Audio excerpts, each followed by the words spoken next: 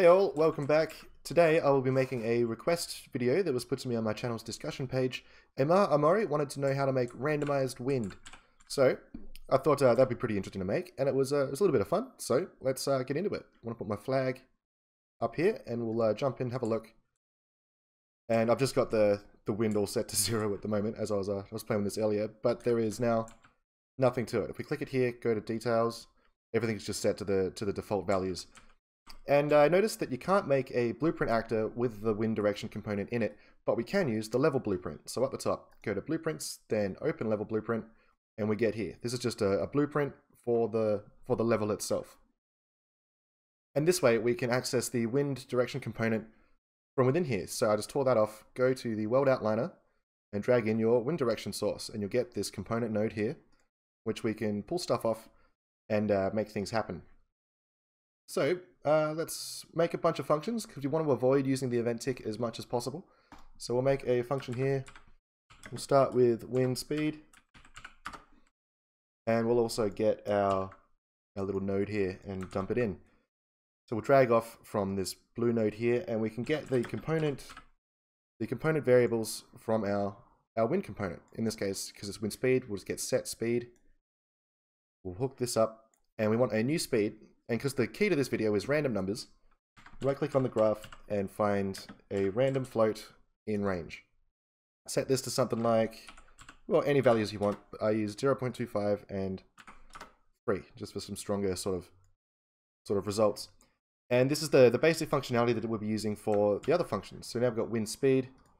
We'll get another one called wind strength. Just paste that in, but we don't need this node. What we want is the set strength of the wind direction component, and we'll plug that in.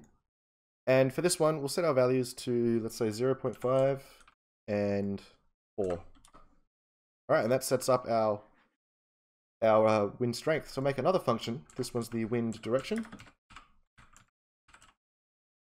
just like that. Paste this in as well, but this time we don't need the component node here. We can delete that, and we'll delete this. All we need to do is just set the actor's rotation. Set actor rotation. And we'll right click here, we'll split this struct pin so we get the float values for each one, because we don't want the wind to rotate, up or down. We only want it to spin, to rotate on its z-axis. So we'll hook this up. And as for this, so the range of rotation in Unreal Engine goes from, 0 to 180, and then in the other direction, 0 to minus 180. So if we go for values between 180 and minus 180, we'll get that full range of rotation. So that's all done. We'll go back to our event graph, and we'll get the begin play node. And then we just set timer by function name. Set timer by function name. And we'll need a few of these. So we'll just start with wind speed. Needs to loop, and we'll set the time. Let's say we'll change the speed every second. Duplicate that, plug it in. This one will be wind strength. And we'll change that one every, let's say, 2 seconds. And then a third one, plug it in. This is our wind direction, which will change, let's say, every 3 seconds. So we have different values for each of these. This will just add to the random sort of nature of the effect that we're trying to make. And from here, we can just go back to our editor, hit play, and we can see the effect as it happens, presumably. Okay, so I goofed a little bit. I've got spaces in my names. Make sure the function names actually match what you've made here on the here on the right.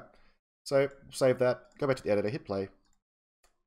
And here we go. We have random wind. So this is pretty much it. This is how to make randomized wind in Unreal Engine. But there is something else that I wanted to talk about, because for the minute, like, it's changing direction like in a snap, like in one single frame. So it sort of kicks around like that. Not very realistic. But we can smooth that out with a few different ways. For one, if we go back to our wind direction function, we can just change these values to be more narrow. So if this will give us the full 360 degrees of rotation. But if you only want, say, 45 degrees of rotation, you can just adjust these figures to be closer together. But there is another way that we can do it. And the way I did it, I did use the tick for this. So if you have nothing else working on the tick and the level, you can do this. But I would recommend just using the function and, you know, adjusting your values in the direction. But if you do want like a full 360 degrees of rotation for your flag, and you don't want it to be snapping around in that weird looking way, here's something that you could do. So grab your wind direction component here, paste that in. We'll get the same set actor rotation node. What am I doing? Come up here, set actor rotation. Very cool. We'll right click this, split it like before. Let's plug this in. And we'll come from the our wind direction source here. Let's get the actor rotation. Just like that, and we'll split this. Make ourselves some space, and we'll also get a random float in range, just like before. And same as before, we'll go from 180 to minus 180, or go the other way around. We'll actually observe the minimum maximum rules. So minus 180 to 180, and we'll get a reinterpolation node. So this will take in two values, and it will it'll go from the current to the target in this interpolation speed here. Sort of similar to how I did in the Resident Evil camera video, but in this case, with the rotation of a wind direction component. We'll split our return value too, because we only want the Z value. So we'll get plug in our return Z value from the active rotation into the current Z value, and we'll get our random float into the target Z value. Plug in the delta seconds from your event tick into the delta time, and set your interpolation speed to say 2 seconds to reinterpolate. Plug in the return Z value into the active rotation, and we'll disconnect this function because we don't really need it at the moment. But then come off the active rotation with a delay, and we'll delay something like 3 seconds, so that so this will only fire once every 3 seconds, or rather, it'll go through, wait for 3, come back and do it again, and it'll have this 2 seconds of interpolate time in order to readjust to its new angle. So we'll compile that, hit save, come back to the editor, and let's have a look. Let's have a bit of a looky. So now every few seconds, it's going to change its direction and do it in a slow, sort of smooth kind of way. Unless the values are huge, I guess. In which case it'll be a little bit quicker. But here we have it, randomized wind. Where we get random values, and you make these as radical or as subtle as you like.